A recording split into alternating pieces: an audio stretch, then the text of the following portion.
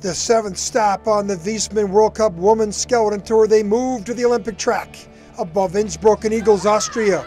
Maria Orlova, 6th place at the end of the first run. She's the first of 3 Russian sleds. Rockets down the track, much better run in her second run than her first. And with it, she posts the fastest time and moves ahead of both of the other Russian sleds. She moves herself into medal position. But there was 5 sleds to go. She went by the other 2 Russian sleds. Now tied for 3rd at the end of the first heat was Janine of Austria. She had medaled before in Lake Placid, but she had never medaled on her home track of Igls. Lots of Austrians on hand.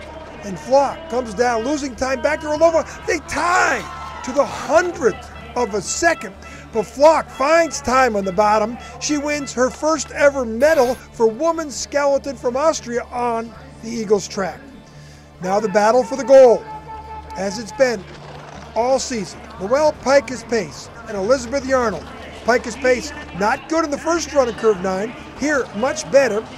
Unbelievable speed on the bottom. She blows away the field. She's got a 3.5 second lead. But there's 1 sled to go. It's the World Cup leader, Elizabeth Yarnold. She's been first or second the whole season. And what does she do on the bottom? She has a perfect first run. Look at her bullet form. Look at the exit of 9. No athlete was like that in the exit of 9. With it, she blows away the field, wins by 3/10. And Elizabeth Yarnold from Great Britain moves 1 step closer to winning her first ever World Cup title. She celebrates with her parents. Elizabeth Yarnold, the winner. Pikus-Pace in second. Flock and Orlova from Austria and Russia are in the bronze medal position. Here's our World Cup standings. Yarnold is running away with it. From the Olympic track in Innsbruck, I'm John Morgan.